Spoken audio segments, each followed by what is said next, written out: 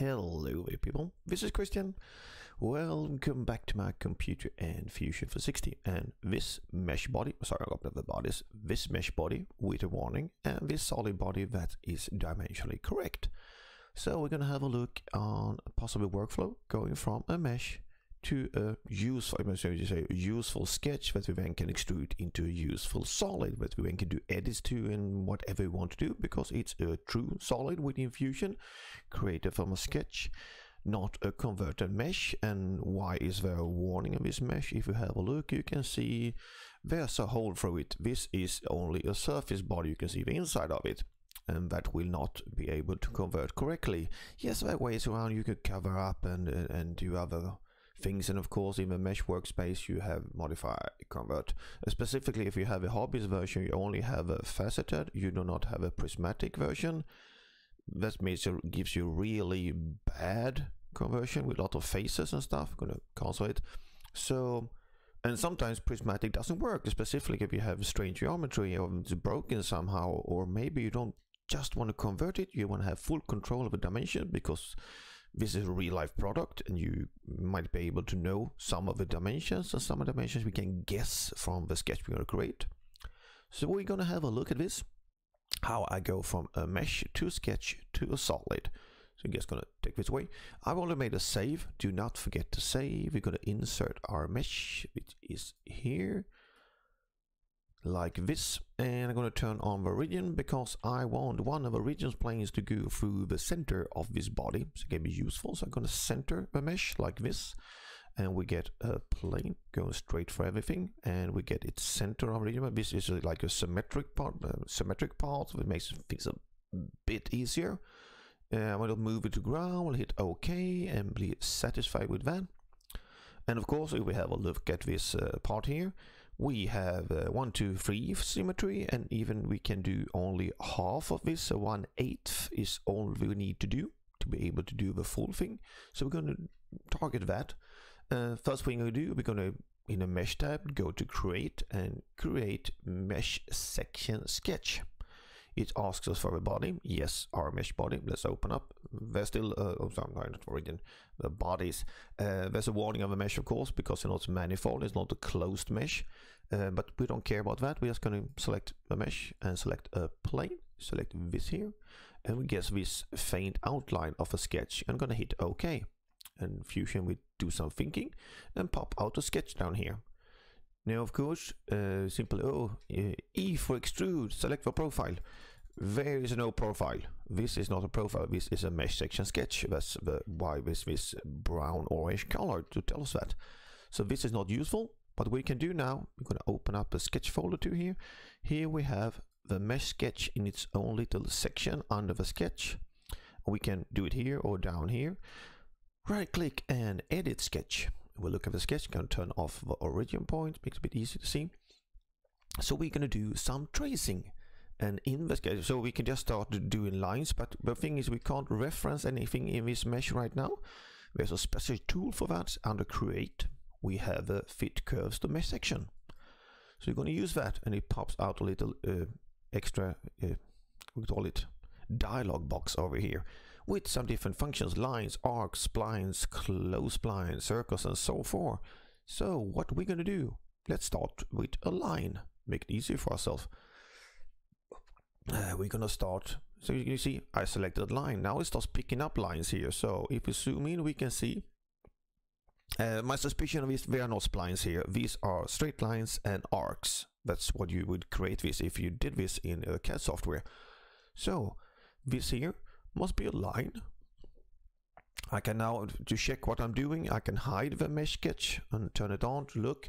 I think we have an arc from here, and looking at the sections here, that arc should be going boom, boom. Can that be the last one?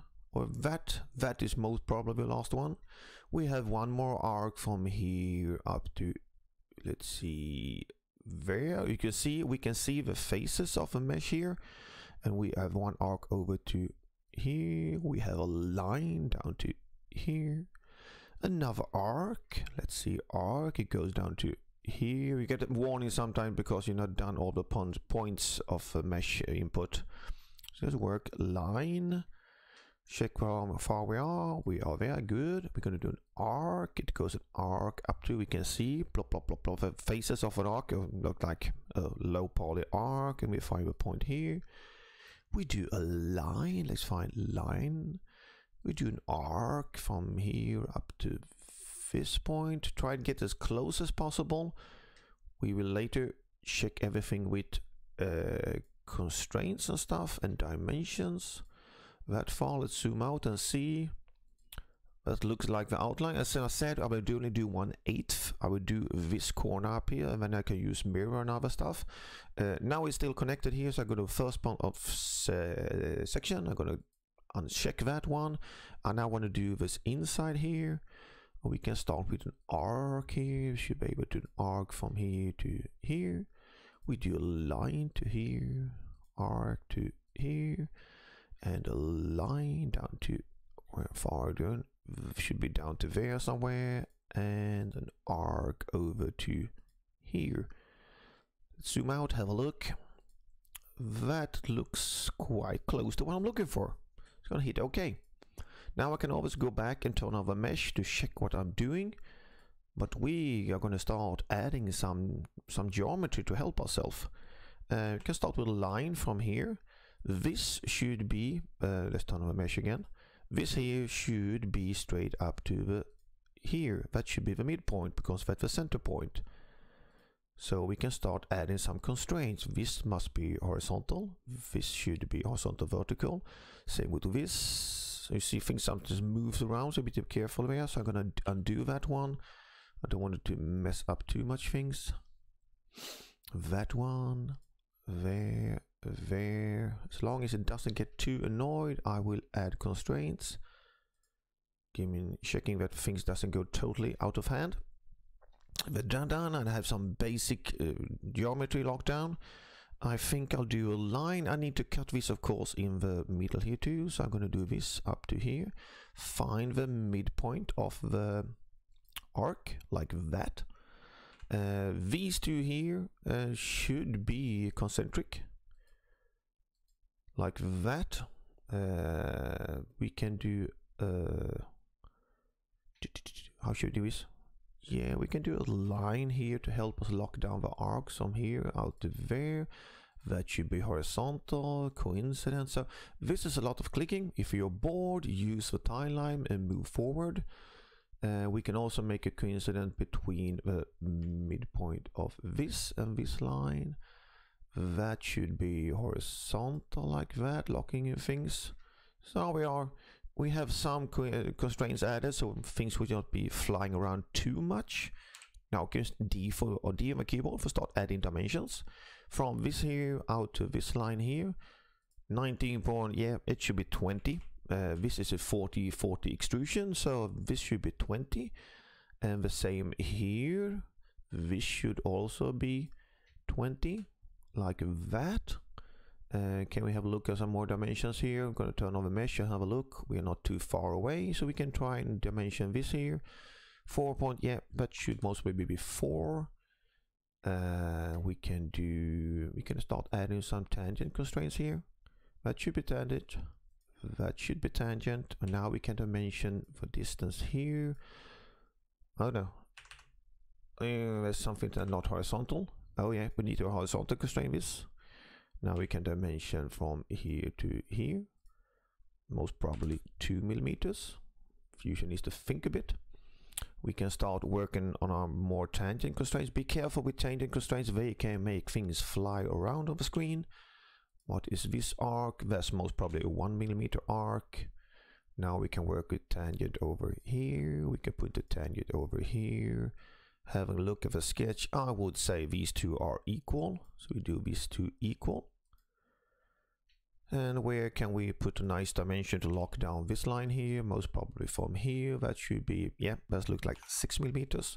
As you see, I take the closest dimension. It's a bit of guessing, of course, like most things, but should get you going. Tangent here, and that one, and that one. Dimension this, that should be, yeah, 2. And to me, it looks like we need a tangent here. I suspect that this one, this one, this one, and this one are all the same. I'm going to use equal. Let's have a look. Yeah, that's good. Dimension from here to here. What do we have here? 4, it should be 4.5. Let's turn on the mesh and have a look. It looks good. Let's lock down this line here. That should be 16. And what more do we need to do? We need to do this here in between these two. Yeah, that's looking like 3. Let's turn on the mesh and have a look. Yeah, we are really close. That looks good. This here. Yeah, that's a 2. Need some more tangent constraints here, of course. Tangent, tangent, tangent. Are you? Tangent. We might need to add a dimension to lock down from here to here. Yeah, that looks like 2. Now we can keep on working our tangent constraints here and here. Now things might start moving around. Now we're quite close so far. We're gonna mention this one here. Yeah, 7.5 maybe. Let's have a look. Not too bad. This here. Can it be 5.7? We are missing some tangent constraints here, like that. What do we have here? That looks to be too much. So sorry, 5.5. Oh, we have forgot to mention this line here. This here needs to be locked down. That can't be 8. 7.8. Yeah, something like that. That still looks a bit too much. 5.4. Maybe even 5. Yeah, that's good. Or that is 7.8. I don't know. That's not correct. 7.5 maybe? No. 7.8. Oh, 7.75. That's a stupid dimension because it's most probably dimension across, so that would be 15.5 if I'm not totally incorrect. Let's see. Do we have a fully defined sketch? We have. This looks like a mess now, but we really don't care. We can do one more check before these two here should be 45 degrees. And yes, that's a driven dimension, so that's 45, so that's correct. That's 1/8 of a circle. So with that, we can do finish sketch. We can extrude this. Let's do it 20. We're going to S mirror body, this body across this plane. S search for circular pattern. Bodies, this body. The X is going to be this edgy. Just do it 4 times. Select all of it. Oh, I forgot the circle. Let's go back and do that. I noticed one thing. There's one thing that didn't pick up in the sketch. Let's go back and edit the sketch. It didn't pick up a circle middle because that was not a part of there. We did the mesh section sketch. So we're going to do a circle here. And so let's see where we end up. Can it be 7? 6 point something? I think it's a bit less than 7 because I think we're supposed to be able to, let's do it 6.7 like that.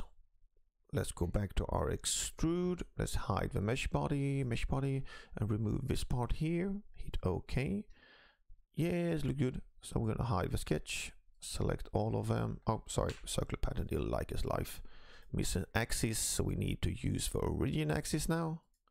4 times. Select everything. Get into the solid tab and do a combine. Combine join. Yes. Turn off origin. And now we have a fully defined body. We can now from this do, if you want a useful sketch, we can do a new sketch and project in the face of this. Because now we know that all things are symmetrical. We do not have any problems from the mesh because there might be something broken inside the mesh. The mesh is here. So that's a bit of a different way. It might not be a perfect workflow for this specific part here, but it's a way of getting dimensions from a mesh and getting into a useful sketch. It takes some time. There's nothing magic going from a mesh file into a solid body. There are no magic tools. You need to check things if you're going to use them for something with a bit of precision. I hope this can be useful for you. Take care and see you around. Bye.